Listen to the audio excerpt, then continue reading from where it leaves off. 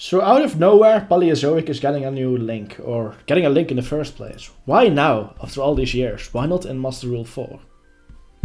Regardless, they're getting a new link, and that's inherently probably already a good thing. I mean, unless it does nothing, it's just... the deck can easily make links, let's just say that. So interesting to see what it will do. Wonder if it's generic. Anyways, it's called Paleozoic Cambroraster. Now, this is odd.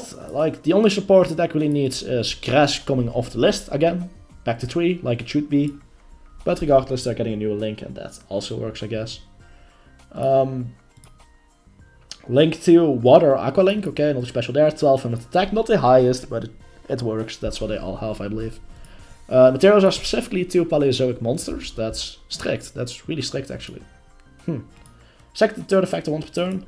Unaffected by other monster effects. That's already good. I believe they all have that, if I'm not mistaken. You can target 1 face down card in the spell and trap zone. Not your, just in the spell and trap zone.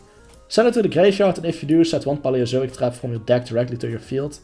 It can be activated during this turn. So... this works with your opponent's traps. So matchups against other trap-based decks, this is really good. And whatever trap you set from your deck can be activated in the same turn, that's really good.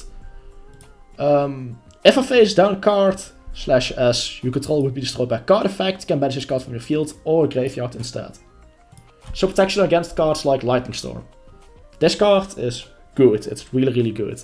You will play it, no doubt, not sure about the number of copies, but you will be running it. Wow, I'm impressed by this already. This is a really good card.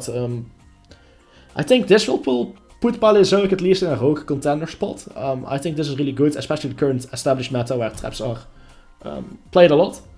Although the big issue is most traps already will be activated at the point you summon this from your opponent's side, so it's not that great as it might seem.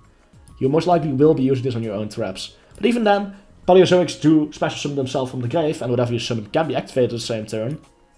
So this is a good effect nonetheless. Yeah, Paleo players should be happy about this. This is a really good link. It is an Xyz-based strategy, so... not exactly the highest deck on the priority list for support, or especially a link, but hey, can't complain. It's good. Hope you guys enjoyed the review. I think Paleozoic players are happy about this. I think this will push them towards Rogue. With that said, Atlas signing out. Peace.